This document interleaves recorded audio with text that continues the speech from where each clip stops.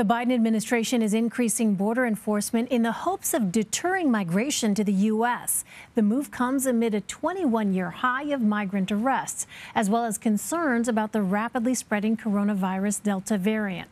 Authorities are now flying Central American migrants deep into Mexico under a Trump-era public health order known as Title 42. Last week, the Biden administration extended Title 42 indefinitely. The efforts are more strict than the Biden administration's original border policy, which previously focused on expanding asylum capacity and getting children out of detention centers. For more on all of this, I want to bring in CBS News immigration reporter Camilo Montoya-Galvez. Hi there, Camilo. So what will these measures look like for people trying to enter the U.S.? Hi, Elaine. Under one new initiative, U.S. border officials are flying Central American families deep into the Mexican interior under the Trump-era Title 42 Public Health Authority, which, as you mentioned, was extended indefinitely last week by the Biden administration. Department of Homeland Security officials told us that this policy change is designed to curb repeat border crossing attempts by migrant families, as well as the spread of the coronavirus Delta variant. As part of another initiative that is taking place in the past few days, the U.S. has restarted so-called expedited removal flights to Central American countries for some families. So some families are being placed in these fast-track deportation proceedings if they don't ask for asylum or if they fail their initial asylum screenings with U.S. officers. We know that the U.S. has already carried out 6 of these deportation flights to Guatemala, Honduras, and El Salvador, and has deported more than 200 parents and children under this procedure, which allows them to bypass the U.S. immigration court system. As part of a third initiative, U.S. border officials are now referring adults who cross the border multiple times for criminal prosecution.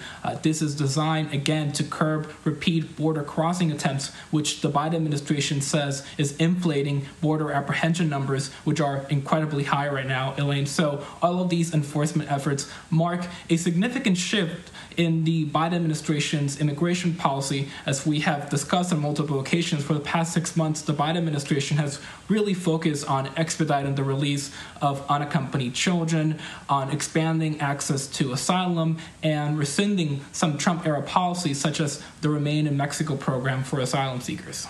So, Camilo, with all of that in mind, what is behind the timing of the administration's decision? Why ramp up deportations and prosecutions now?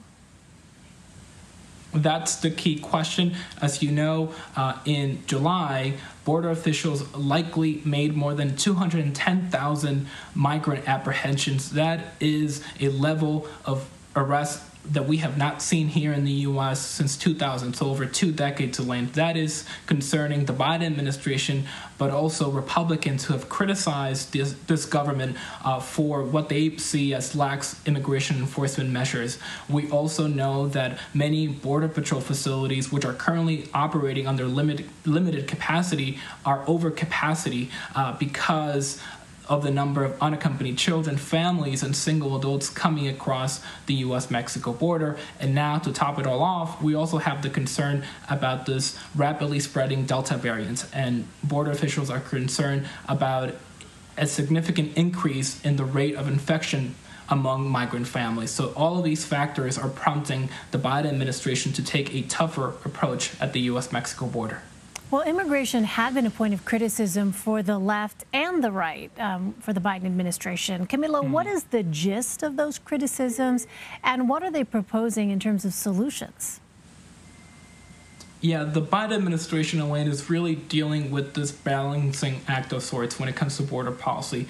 On the left, the administration has been criticized by groups like the American Civil Liberties Union for not expanding access to asylum even more, for not allowing all asylum seekers to request U.S. refuge, for indefinitely extending this Title 42 Public Health Authority, which bars migrants from seeking asylum here in the U.S. But on the right, Republicans have said that the rise in border apprehensions is a direct result, of the Biden administration's reversals of Trump-era policies, such as the Remain in Mexico program, which required asylum petitioners to wait in Mexico for the duration of their immigration proceedings. But the Biden administration has said that this is not directly their fault, that there are root causes of migration in Central America, such as back-to-back hurricanes last year in the region, the pandemic-induced economic recession in those countries, as well as decades-old problems with insecurity, violence, and widespread poverty, especially in countries like Guatemala. So that is the Biden administration's argument, that they are tackling the root causes of migration from that region, but now, as we have discussed previously, they are shifting to implementing some of these more enforcement-minded strategies to try to deter illegal migration.